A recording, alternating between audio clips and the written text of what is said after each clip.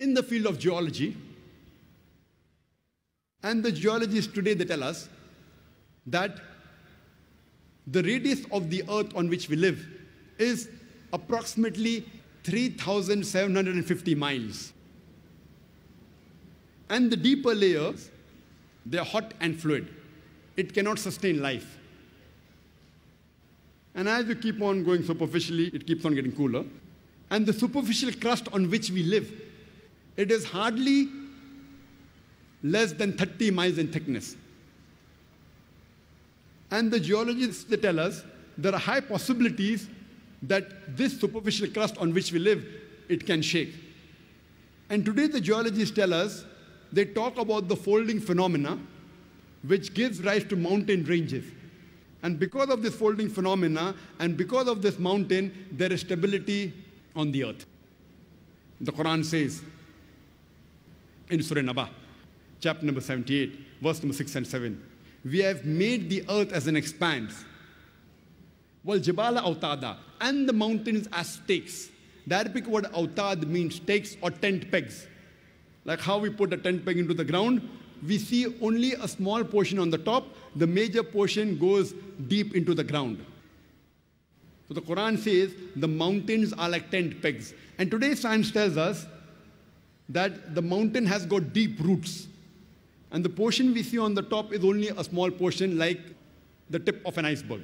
The major portion of the iceberg is in the water, and only a small portion is here on the top. And science tells us that the mountains are put firmly on the earth. And Quran gives this message 400 years ago in Surah Naziat, chapter number 79, verse number 32. As well as Surah Ghashiyah, chapter number 88, verse number 19, that we have placed on the earth mountains standing firm.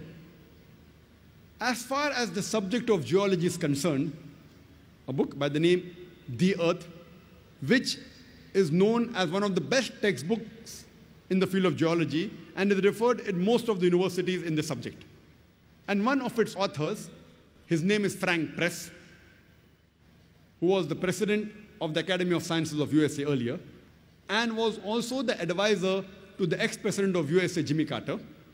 And he writes in this book, and he draws the mountain and shows that the mountain has got deep roots in the shape of wedge shape. And he shows that the mountain that is seen above the surface of the earth is only a small portion. The major portion has got deep roots.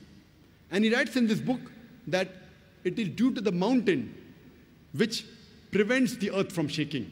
And this is exactly what is mentioned in the Quran 14 years ago in Surah Anbiya, chapter number 21, verse number 31, as well as Surah Luqman, chapter number 31, verse number 10, that we have placed on the earth mountains standing firm, lest it would shake with you. The Quran specifically mentions that the function of the mountain is to prevent the earth from shaking, which we have come to know recently.